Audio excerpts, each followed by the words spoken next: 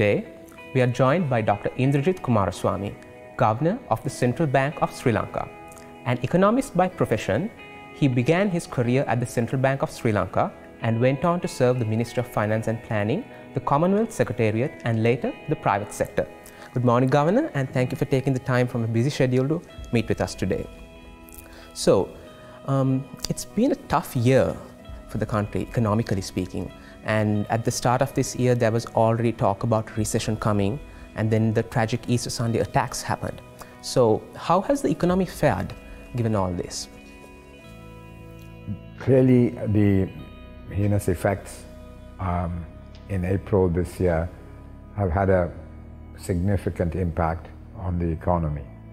There have been several channels through which the economy has been affected.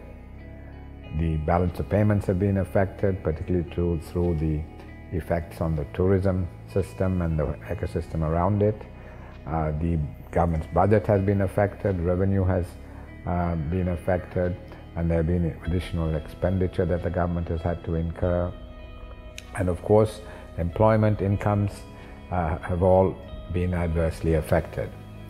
So one shouldn't underestimate the impact of these events. In fact, the central bank has revised its growth projection for the year from 4% to 3.1%. But what we are beginning to see is a significant amount of resilience. The Sri Lankan economy and the Sri Lankan people have over the years shown a great deal of resilience, and we are beginning to see that kick in again. In fact, the tourism sector is clearly the most impacted segment of the economy, and there again we are beginning to see some recovery. The arrivals in June and July were significantly higher month by month, but of course they're still, much less than they were in the corresponding months last year. But it's an upward trend, and from all accounts the bookings for the winter season are not bad. Some of the selling is going to be at discounted prices, so the receipts are going to be affected. The central bank has revised down the receipts, the projected receipts from tourism, to an original $5 billion for this year, down to about 3.7 billion. But we're somewhat fortunate in the sense that the trade account has improved significantly, and that is helping to offset the reduction in tourism imports. In fact, the trade deficit has come down by about $2 billion when you compare this year, first half of this year with the first half of next year. So that's giving us some mitigating effects. So the external account, despite the impact on the tourism sector, we see a significant amount of stability, as reflected by the fact that the rupee has so far appreciated by about 3.2% this year. I wouldn't say the economy is roaring along, because all this is happening with growth at 3%. Now, we need to get these outcomes with growth at 6%. Now, when I tell you that things are going well at 3%, that's like driving the car at 30 miles per hour and saying that the engine is not overheating. I have to be able to tell you that I'm driving at 60 miles per hour and the engine is not overheating. So that's where we need to get to. So the situation is okay, but we need to improve. So you would give the economy a pretty reasonable diagnosis, like a very good diagnosis? I would say that things are fairly stable, but we need to do better. We need to maintain our discipline. We need to make sure that the elections don't lead to a large slippage on the fiscal side, because historically the budget deficit has been the main source of instability in the system. So we need to contain that. The improvement on the external side has been, yes, due to import compression, due to lower growth, and also due to the depreciation of the exchange rate. But what is encouraging is that exports, month after month, exports are increasing. And in the first 6 months of the year, they increased by about 5.6%, I believe. So, yeah, the numbers are okay, but we can't be complacent, because we're still only driving at 30 miles per hour. So you mentioned fiscal slippage, and given that we are heading into like the presidential elections later this year, how do you think this political uncertainty will have like bearing on the economy? Especially now, we know that the government is going to go for a vote of account given the elections. How do you think this would affect like our finances, basically? Well, one thing to say is, since 1950 we have been having elections. So this is not something new for us. And of course, the political rhetoric heats up and there's a lot of untidiness but as I said, the underlying fundamentals are not bad. And I suspect we are not going to get a bounce back in the economy till after the election, because both domestic and foreign investors are probably adopting a wait-and-see attitude till the elections are over. But I don't see any major disturbance. There is no need for that to happen, because we know all about elections. We have them all the time. People will listen to what politicians are saying, believe some things, not believe others. This is a normal kind of event for us, which distracts us, but hopefully doesn't have a fundamental impact on the economy. Okay. So you're not worried about election goodies? Well, that, as I said earlier, that is, that we have to maintain fiscal discipline. Our debt dynamics are precarious. They can be managed. They can be managed. But if we let go in terms of going outside the framework, the government has a medium-term revenue enhancement-based fiscal consolidation strategy. So there can be some leeway because of what has happened in April. But if you need to keep the broad framework in place, if we go outside that, then the debt dynamics become worse. And the challenge of managing it will become much more difficult. And we don't have much room. We have very limited room to maneuver. So we can manage this situation. But if the fiscal slippage is significant, then we don't have much space. It's a precarious situation, but a manageable situation. If there's significant fiscal slippage, it will become an even more precarious situation, and the prospects of managing it will become much less.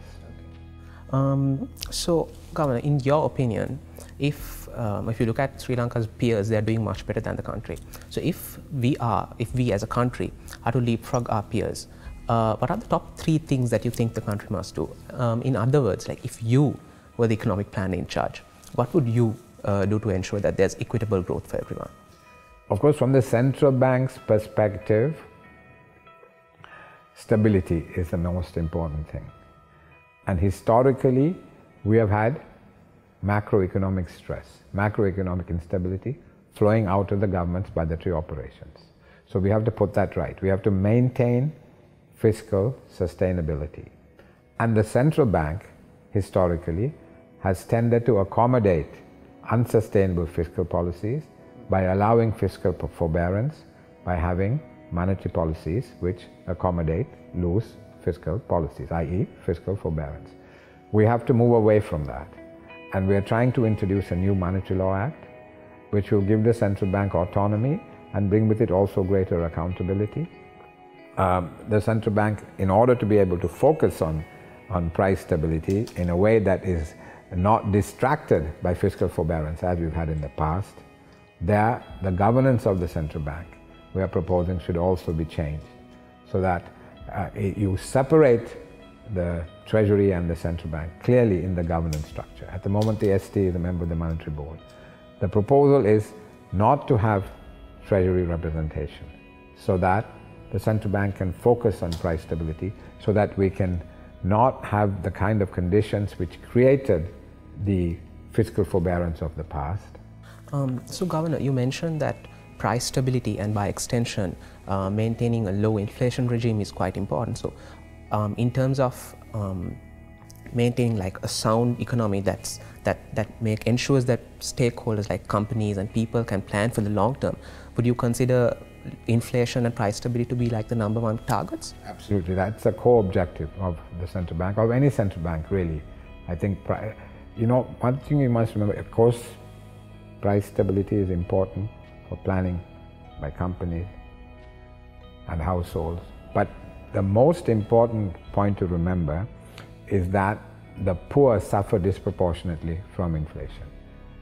Inflation is a highly regressive implicit tax on the poor, because rich people own assets which increase in value with inflation. And therefore these assets act as a hedge against inflation. The poor don't own assets. So there is a disproportionately severe impact on the poor when you have high inflation. So the most pro-poor thing a central bank can do is to keep inflation low. So Governor, now since we see a small recovery in tourism and other destinations that have usually been hit with by terror attacks, usually have taken about anywhere between 12 to 14 months to recover, but we are starting to see a recovery coming in early, and like you mentioned, winter bookings are showing encouraging trends. Do you think these increasing arrivals can have other spillover effects into the economy? Of course, the whole tourism ecosystem was badly affected. I think the big companies have the clout and the buffers to manage and to tide over till the recovery comes. But the SMEs and individuals selling handicrafts or food stuff, etc., to the tourism sector, and the small scale operators were very badly affected. So getting the numbers up is clearly important. And in this respect, one of the positive developments that is coming to pass is that my understanding is that the high priest of the Boro community is extremely fond of Sri Lanka. I think he comes here very regularly, if I'm not mistaken. And he has decided this year to have their annual prayers, his annual prayers. I think it's an 8-9 day event in Sri Lanka. And this is going to bring in 21,000 people, relatively high income earners, who will come for the prayers and then obviously travel around the country also before and after the prayers, which I think will give a tremendous boost at this time. So that is one such thing. And the government is also, after a bit of a delay, now getting its promotion strategy going. That again should assist. And this improvement that we're seeing, hopefully, will gather momentum as we go along. And the tourism sector, I think, because of all the kind of the externalities that are involved, because of the ecosystem, the whole tourism ecosystem, clearly the recovery will greatly help. And the fact that we have this wonderful product, ranked 1 by the Lonely Planet Guide, means that this is a low-hanging fruit in terms of driving growth, in terms of driving employment in the future. So Governor, coming back to your personal life, not many know this, but you were not only were you an outstanding scholar, you were also a great sportsman. You played rugby and cricket, you led Sri Lanka and both CRN FC. What are the most important lessons you learned on the playing field, and how have you applied them to your professional life? I often say when I talk to young people that I probably learned more on the playing field than I did at school or university in terms of how to manage, how to drive for outcomes.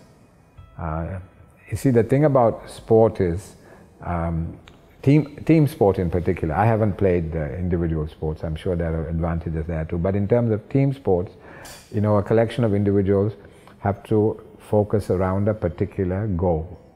You want to win the championship. Okay, so what do we need to do? We need to act collectively.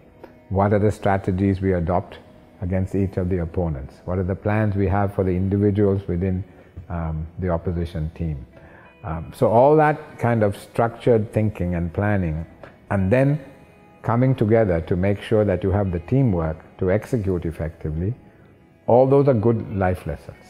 And if you're fortunate enough to be able to captain a team, that actually gives you an even greater experience in terms of life skills to learn to cope with your work and even your personal life. I think I'm a great believer in sport. I'm a great believer in team sport in particular. So, if I'm not mistaken, you were a flanker while you played rugby, and in cricket you were a left-hand bowler. Slow left-hand bowler and batted a bit, yeah. Okay. So, do you have a preference for either of the two sports, or do you follow both sports? Well, the good thing about my time was that there were clearly demarcated seasons. Okay. You know, the rugby season and cricket season were different.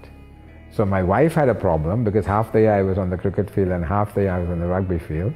But I was very lucky. Though we got married when we were very young, having met at university, she put up with the first 10, 12 years of our marriage, with me spending large amounts of time on the sports fields. So, do you still follow the sports to the day, right? I mean, yes, permitting your schedule. So, I mean, I'm partial here because I love my rugby too. And what are your thoughts on the upcoming World Cup? Who do you think has the best shot at it? Yeah, well, you know, initially I thought New Zealand, because, you know, in the period between the two World Cups, New Zealand have been dominant. But then just recently they've had one or two not such good results, and they were beaten soundly by Australia, and South Africa drew with them. But again, they had a great performance last weekend. And I've been a fan of New Zealand rugby from the time I was a child, as I started following rugby, and they're all going to be very formidable, clearly. But the South African side has improved. They went through a bit of a dip. And the Aussies, you know, are always competitive. Any World Cup event, they are great sportsmen. I mean, that whole culture in Australia of competition, I think from the time they're little kids, they will be competitive. But I think New Zealand, definitely probably the favorites still. And for the Northern Hemisphere, you know, Ireland have been good, but I think they're aging a bit. England have a good side, but they haven't been consistent. So they will be a threat. So I think for me, probably New Zealand, South Africa. If England come together, they have the personnel to be a threat as well. So Governor, how do you balance your professional commitments with your personal life? Do you have like a hobby or something that lets you decompress? Well, I know when I played sport, clearly that was, in fact, probably was too much of a distraction, but I thoroughly enjoyed it. But I stopped playing, you know, serious organized sport, I think when I was 31, 32, so it's been a long time now. I'm 69, so it's a long time without playing serious sport. I still watch sport a lot. I'm a bit of a news junkie, you know, I spend time watching Bloomberg and some of the 24-hour news channels. You know, my wife is my biggest supporter and also my toughest critic, so I've spent time with her. So yeah, so those are some of the things. After a long day spent between meetings and attending to all central bank stuff, everything that comes as part and parcel of being governor, how do you unwind after a long day at work? Well, I probably, as I said, watch some television. I used to read more than I do now. Somehow I find myself reading less than I used to, partly because I probably read quite a lot when I'm at work. So it's kind of sports and news and, you know, family. Of course, our kids are in London and our grandkids. So, you know, the fact that they're not here is a bit of a challenge. But yeah, I would say sport and news and just and when my wife is here, yeah, and friends. Okay, Governor. So finally, I mean, there are loads of young people who might be watching this, and for them also, like they live in a time where the economy itself is going through a transition, where it's moving from the industrialized past to a very much more knowledge-driven future. What words of advice would you have for like young people nowadays, like in terms of like how to plan out their careers and things like that? I think clearly the premium attached to education, training, or skills development is getting higher and higher. You know, there's the talk of the fourth industrial revolution. There's talk of artificial intelligence, the Internet of Things, the 3D printing. I mean, you know, there are going to be fewer and fewer people who are going to produce massive wealth. So if you want to get into that group who is going to be at the center of wealth creation, you need to acquire the skills. And and the experience to do that. But as societies, we are going to have to completely restructure our thinking. Because I think in 10, 15 years, our societies are going to look very, very different. I'm not a Marxist, but I think Marx's analysis needs to be looked at carefully, and I think some of what he said is coming true. He said that capitalism was the most efficient means of developing productive capacity, and that we're seeing. Modern technology has tremendous, vast capacity for wealth creation. It's going to increase even more. But that wealth is getting concentrated amongst fewer and fewer people, which he foresaw. He, of course, thought there would be a revolution in the 19th century, but that didn't happen for various reasons. And I don't think we need to have a revolution even now if we organize our societies. People talk about a universal basic income. I personally think it's inevitable that we will have to have that, to have a safety net. The question is, how are we going to accommodate this inexorable advance, accelerating advance in technology, and make sure that it works in a way that benefits a very broad cross-section of our people? And what are the mechanisms, the instrumentalities we need to develop to make sure that these benefits flow into different groups of people? I mean, you can begin to see how it happens. Now, we pay large amounts of money to golf players, tennis players, cricketers now, and all that. So maybe we'll have to pay people for a wider, something that's different than work as we have known for a few centuries.